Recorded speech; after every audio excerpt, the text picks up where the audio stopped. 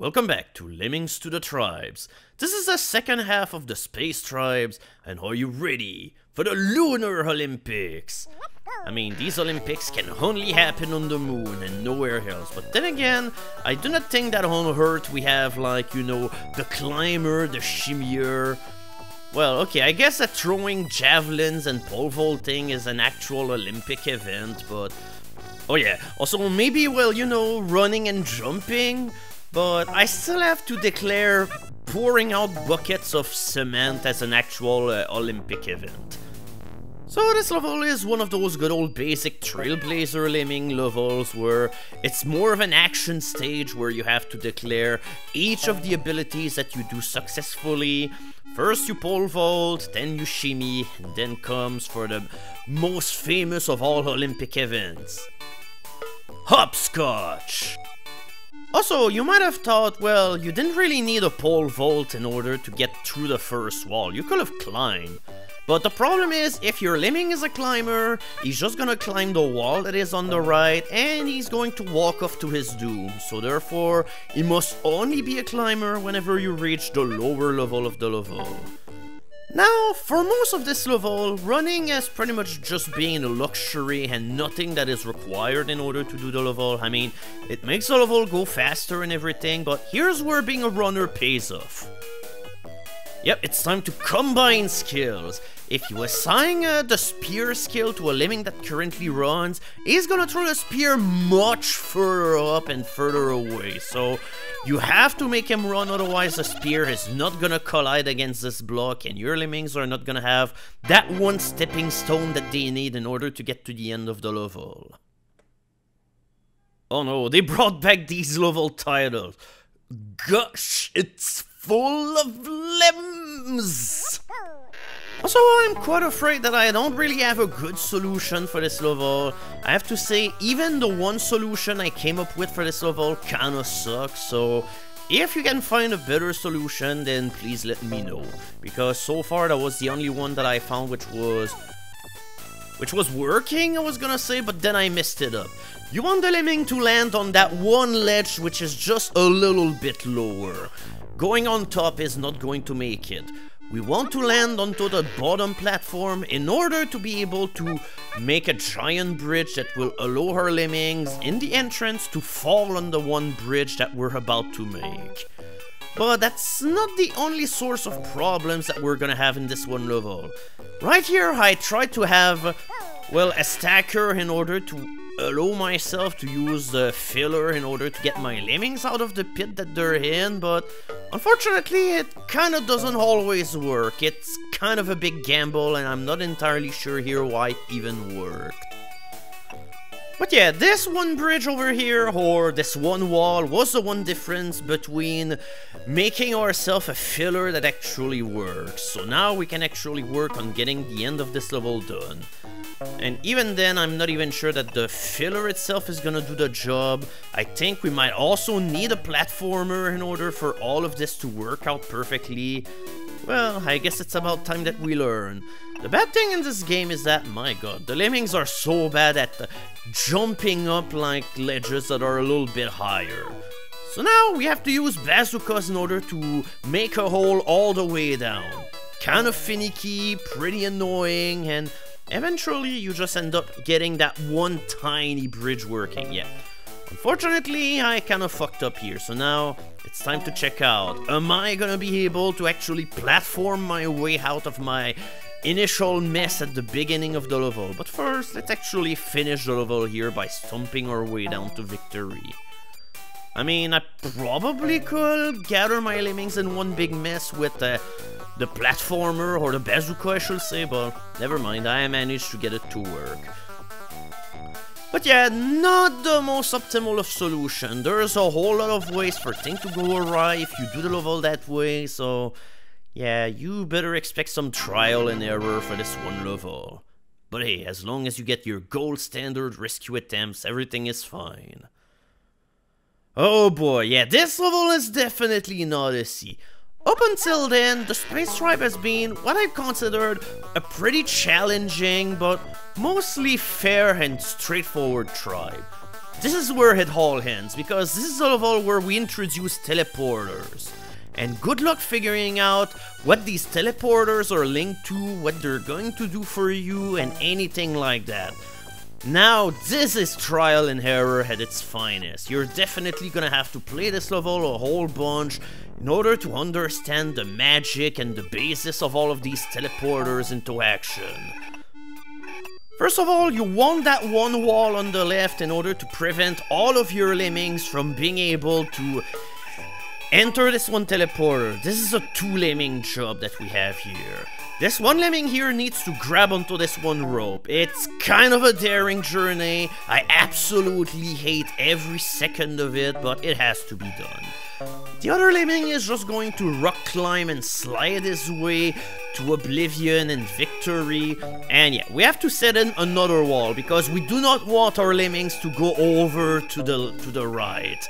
If your lemmings go here, you're gonna be ready for a whole lot of pain. I mean, your lemmings are not gonna be trapped, but you're gonna have to vault every single one of them pretty much one by one using that one chain contraption that you have to operate with the fan. It is not fun. I absolutely do not recommend it. So yeah, it kinda sucks. But yeah, by doing that, now we've gathered our 2 groups of lemmings together in one pile just above the exit. And now, yeah, at this point we're just gonna administer a slider here because otherwise this one section goes on forever. But yeah, our last lemming here actually just goes and laser blasts the way to victory, and hopefully everything is gonna work out just fine. Oh shit, maybe it won't because my climber is absolutely not going the right way. He's going over to the evil alien base, but maybe there's a way that we can rescue him because I still have a shimmier. The shimmier by himself does nothing in this level, but it's a substitute to a jumper. Whew, you came from quite a long while, so okay, I guess Slider will speed up that one section where the lemming has to climb through all of the walls, but then Slider kind of fucks up the end of the level. And now welcome to the penultimate level of space, and boy, this level sucks. Inside the steel box, yep, that's where the exit totally is. But of course, the big question is, how the hell do we get to the end? This is definitely a completely different ordeal that we have here. And yeah, by the way, this airlock, it may seem like an exit or something, but no, it's a trap. It's an airlock that will suck your lemmings into outer space, compared to your lemmings being sucked into outer space whenever they actually reach the exit, so I don't really know where the difference is. So the first step of affair in this one level, you have to make sure only one lemming goes forward, and earlier I fucked up because the stacker must hug this wall over here, because of course your lemmings may end up falling in the tiny hole that you will generate, and that will spell doom and gloom to your level. Now this level is not as complicated as it seems, because whenever you'll figure it out, most of the teleporters will end up leading to the same exact place, but until that you figure this stuff out, yeah, it definitely seems like a very intimidating beast. And of course, there is some variety to the way that you have to use your skills in order to get to the end. Right now, we're using our builder here in order to ensure that our lemmings are not gonna fall in that tiny cliff at the bottom over here, the tiny containment area. And yeah, this robot right in front of us, it's a trap. We're going to show it off at the end of this update, but yeah, it's definitely gonna kill your lemmings whenever it's gonna be on ground level right in front of its line of fire. Again, another trap that is not too obvious at all. And yeah, we have exactly 2 platformers left, so that's what we're gonna have to use in order to get to the end of the level. These 2 teleporters here is what is going to lead us to the exit, and with our final roper, it's time to unravel and unleash the beasts. Yep, there we go, that's the end of the level. Now we're getting sucked in this totally different and friendly dimension of space where everything is all cutesy and friendly. But yeah, if you try to do anything in order to try and take another teleporter or anything, you will fuck up the level. Essentially, these teleporters are just here as decoy in order to make you believe that there's another way in order to do things, but in the end, it just comes off as really awkward and obnoxious to navigate. So all in all, this is a level that I really don't like at all. It took me quite a while in order to finish this level, and well, I don't know, this is not the kind of solution that I like to work out. And now, time for the frontier of surreality. Yeah, I guess that the frontier of surreality is all about these different colored blocks and pretty much nothing else. While most of the space tribe has been fairly challenging and pretty interesting, unfortunately I cannot say that this one tribe ends in the most inspiring of ways. This is kind of an anticlimactic end to this one level, especially after all of the ordeals that you've come through. Of course, the developers wanted you to do something else for this one level, but why do complicated whenever you can do things a whole lot simpler? Instead of going on that one teleporter, which is going to lead you right to the Death Walker robot over here that is going to machine gun your butt out of oblivion, hey, let's just take the more straightforward path by using all of the nice jumping supplies that the level has given to us. So yeah, here we go, we've accomplished the same exact thing without having to endure death and destruction and everything. So now the only remaining step will be to make a bridge using the glue pourer, but yeah, you're probably thinking, how exactly are we gonna get our lemmings out with the skills that we have? We sure don't have any bridge supplies, don't we? But then we have an artificial way for our lemmings to jump, thanks to our good old friend the bazooka. Yep, by shooting the wall repeatedly, you will blast your lemmings out of here, and that will allow them to leave this level and this tribe for good. It may take a whole lot of pain and suffering in order to leave the confines of space, but we've totally done it. We've braved the frontiers of surreality, and we've only had one casualty in doing so. So that's it for the Space Tribe, which I think in overall is one of my favorite tribes in the game. It definitely has a whole lot of variety to it, and finally this one lemming definitely will stick out like a sore thumb into the tally screen or something. It's just, hey, you don't have a whole lot of lemmings which can fly into your menagerie of tribes. 9 pieces of the talisman done, only 3 to go. And now it's definitely going to be quite a contrast. We're going from one spectrum of technology to the other. We're going from the sci-fi advances of the Space Tribe to Cave Lem.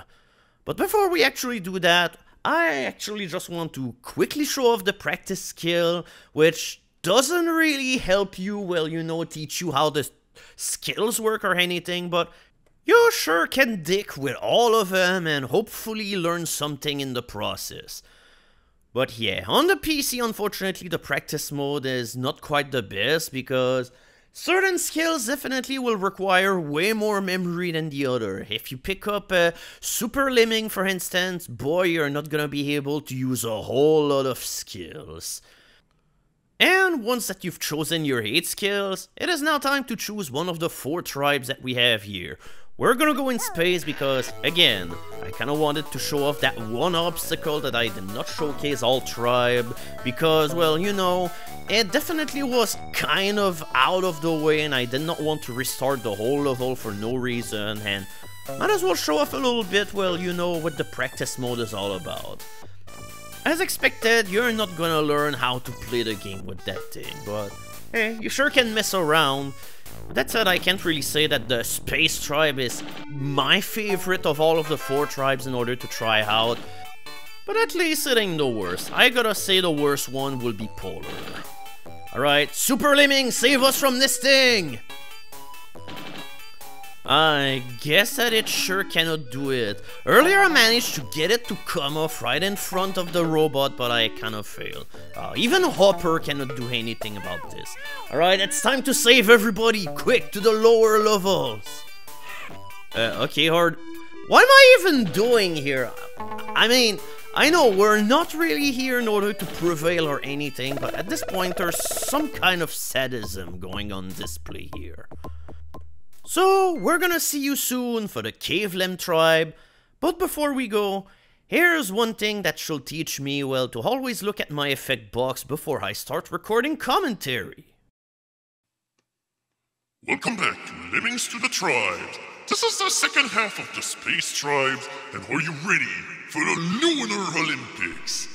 I mean, why Lunar Olympics? I mean, we do not say, hey, it's time for the Earth Olympics or something like that, but I suppose there's no seasons in winter, so hey,